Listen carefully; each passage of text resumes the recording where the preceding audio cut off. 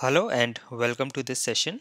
I'm Raghav and today we are going to learn how to do integration of Selenium WebDriver with JMeter, or we can also say how to do client-side performance analysis using WebDriver Sampler in JMeter. So this is going to be very easy and very interesting, and I will go very basic step by step. So let's get started, and to save some time I have already written down some steps. So step number one is open JMeter. So I will go to my Windows system and I have my JMeter open here. So here is my JMeter, and then step number two is we have to add this plugin which is for WebDriver Sampler. So we have to add the plugin Selenium WebDriver Support. Now if you go to your browser and go to the plugins page of JMeter, so I will go to JMeter plugins, and yeah, it's plugins, and here is this page for JMeter plugins, which is JMeter hash plugins.org. And here on this plugins page I can search for Selenium WebDriver, or I will just search for WebDriver, and you can see here is the Selenium WebDriver support plugin, and here are all these different versions, so you can get the latest version. Now the other way is if you have the plugins manager on JMeter, you can directly get it. So in my case I have this plugins manager here. You can also get it from the options, and see we have plugins manager here. Now I already have a separate session on how to get plugins manager. I will add the link to that session in the description of this video, so you can watch that in case you do not know how to add plugins manager. And once you go to plugins manager, you can search for WebDriver, and you will go to your available plugins section here and then search for WebDriver, and you will get this Selenium WebDriver support. In my case, because I already have added it, so I'm getting it in the installed section. And when you go to this plugin, you can see here is some documentation, and here we have a link as well. So if I go to this documentation link, you can see this is the GitHub page for this Selenium WebDriver JMeter plugin, and here we have some tutorials as well. So you can go here and you can see some documentation here. So WebDriver Sampler automates the execution and collection of performance metrics on the browser, that is client side. So a large part of performance testing is on server side on JMeter, but here we can also check the client side rendering time. For example, the HTML5, JSS, CSS, all these things are uh, rendered, or all these things are executed at the client side or at the browser side. So you can check that time using this plugin. So this was step number two. And here if you are using the plugins manager, you will have to select this and then click on here apply changes and restart JMeter, and then your JMeter will get restarted, and then you will have this plugin available. So let me just close this plugins manager here. And now once you have added the plugin, the third step is we have to create a test plan and add a thread group. So I have a test plan here, a new test plan. I will right click, add, and I will add a thread group here. And then step number four is this: we have to add the config element, and we can add any of our browser config and then a sampler. So let me just go to the thread group, right click and go to add, and I will go to config element, and here you can see we have all this Chrome driver config, Firefox driver config, HTML unit driver config, and all this you will get only after you have added the WebDriver plugin and restarted JMeter. So I'm going to add this Chrome driver config here, and also I will add sampler, which is WebDriver sampler. So let me do a right click, add sampler, and again I will add a WebDriver sampler, and this again will be available only once you have added the plugin and restarted JMeter. And I will also add listener view results tree. So I will right click, add listener view results tree. So I have added all these three elements, and then step number 5 will be, let me just copy this here. Step number 5 is we have to download the Chrome driver.exe and then provide the location in the Chrome driver config. For example, if your Chrome driver exe is here in some path, you have to copy that path until the name of the Chrome driver.exe file and then provide it in the Chrome driver config. So if you go to your Chrome driver config, you can see we have proxy, Chrome and experimental tabs. And if you go to Chrome tab, here you have to give the path to your Chrome driver config. So you can go to Google and search for Chrome driver exe download, and let us see, and yes, you will get this website for Chrome driver, and here you can see what is the latest release and you can download it. So if I go here, this is the latest release and you can download it for your operating system. Now in my case, I should already be having it because I have been using it in a Selenium project. So if I go to my desktop and let me just go to some Selenium projects, I have Selenium project here, and yes, this is here. And if I go to the drivers folder, I have Chrome driver, I have Kiko driver, I have IE driver. So I have this Chrome driver here. Let me just copy this location and I will give it in my Chrome driver config here. And of course, as I said, we have to give it until the name of the file. So I will give it until here. Let me just copy this name as well, and I will provide this entire location here. Okay, that's it. So we have done step number 5. So you have to download in case you do not already have the Chrome driver.exe and then provide the path in Chrome driver config. And then step number 6 is we have to add scripts in WebDriver Sampler.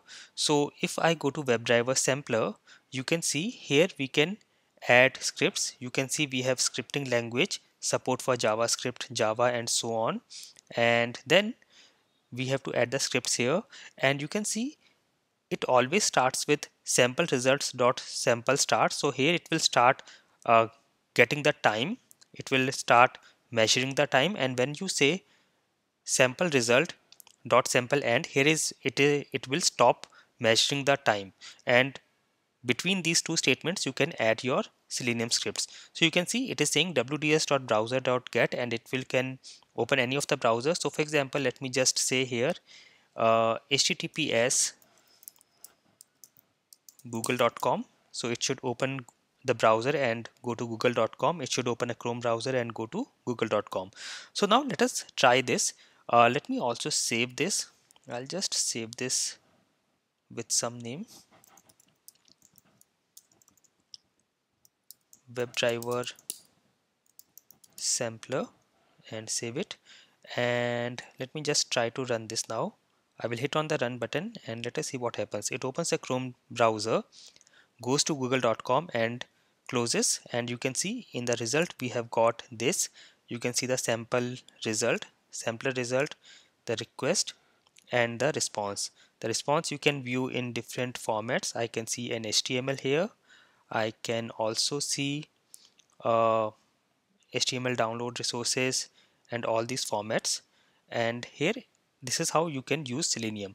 Now here, until now we have just used a very simple statement which is going to a browser and then closing it. However, if you want to add some more scripts, you can make use of your Selenium scripts. For example, if I want to open google.com and let us say I want to write something on the text box and then hit enter. So for example, I just want to say automation here and then say hit Google search, and I want to copy this scenario or record this scenario here in the scripts and then see the sample time and see the performance. So for that you will have to add more scripts. Now in case you have already used Selenium in Java, you can see here.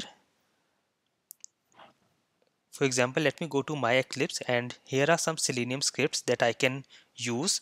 Also, a easy and faster way can be you can go to a plugin, a Chrome extension, which is Catalan Recorder, or you can also go to Selenium IDE plugin. Now this is a extension that you can just get from for your Chrome or Firefox. You can go to Web Store in case of Chrome and search for Catalan Recorder here,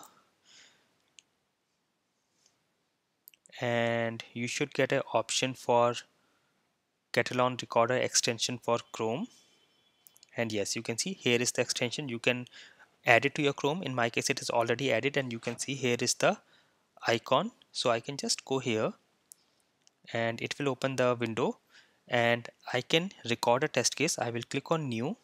I will say sample JMeter test and say OK, and I will click on this record button, and now I will just record my scenario. I will go to google.com and put automation in the search box, and I can either click on this Google search button or I can also press enter. I'm pressing enter on my keyboard and it goes to this search results, and you can see it has recorded all these. I will stop the recording, and now I just have to export it. So if I say export, and let me say I can either export it in, let us use Java. So you can see we have got all these options. You can export in C#, Java, and then Python and so on.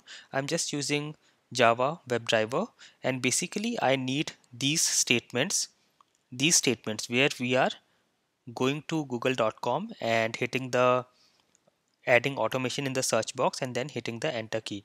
So I will take these statements, copy these, and go to my WebDriver Sampler, and here I'm just going to paste it here. Now what you have to do here is you will have to make some changes. So the first thing is, here instead of driver I will have to use WDS.browser. So I will just copy this and replace all the drivers with this. So this was the first change I have to. And then you can also see this by is a class and we have to import it. So if you see in the Java program which is for Selenium, you can see we are actually importing all this, which is org.openqa.selenium, and I think if we go to the by class it should be org.openqa.selenium and dot by. Yes, you can see here is the class. So this is what we have to use. So what we can do is I can actually copy this, and here I can just, instead of by, I will just give the entire import org.openqa.selenium.by, and then this is the name of the search box. Also you can manually check this. So if you go to google.com and if you do a right click on this search box and say inspect, you will see here the name is Q. You can see here the name of this search box is Q. So that is what it is used here, and what we are going to do is I'm going to store this in a variable called searchbox equals this. I do not need the clear function. So I have found the search box and stored it into a variable called search box, and now I can use this. I can say search box, and then I can say dot send keys like this here, and then I can also say search box dot send keys dot enter. So here we are pressing enter key on our keyboard, and we do not need all this. Then I can also comment this out. So I can also say 2 forward slashes for commenting. And here again you see this keys is coming from a library, and that I have to give it here like we have given this org.openqa.selenium. So if I search for this on Google, I will just say Selenium, press enter key. So I'm just trying to get the library of keys that I can give there, and here you can see it is coming from org.openqa.selenium.Keys. So again this I will copy from here, and instead of giving keys directly, I will refer it from this. Let me just give it here. Yes, org.openqa.selenium.Keys.ENTER, and that's it. So this should run our scenario, and let us see. I will again clear everything and run this, and let us see what happens. It opens Chrome browser, goes to google.com, searches for automation, and yes, it is done and everything is fine. And you can see we have got all the results here. And now if I increase the number of threads, for example I say 3 threads here, and I will again try to run this. Let me clear everything and run this again. Let us see what happens. So you can see we have 3 browser instances getting opened. So you can see there are 3 browser instances, and this is running on 3 browsers. So these are 3 different instances of the browser. So this is how we can do it. And of course step number 7 is run and validate, which we have already done. So this is step number 7. Now there are some notes. I will also put these notes here, and all these data and notes will be available in the description section of this video. So in the notes we have WebDriver Sampler automates the execution and collection of performance metrics on the browser, that is client side. While using WebDriver Sampler, each thread will have a single browser instance, and each browser consumes significant amount of resources. So this is limiting in the fact that when you are doing performance test, if you are using a WebDriver Sampler like this, you may not be able to use a very high number of threads if your system is not able to handle it. So this is one of the limiting factors. You may not be able to use some threads like 10,000 or something, because it will be opening a browser instance for each thread, and that will be limiting in terms of resources. So you can see what exactly you want to test, what is the number of threads you want to put, and then you can check the client side performance of your web application. So I hope this session was very interesting and very easy and very useful. I will meet you in more sessions of JMeter. Thank you for watching.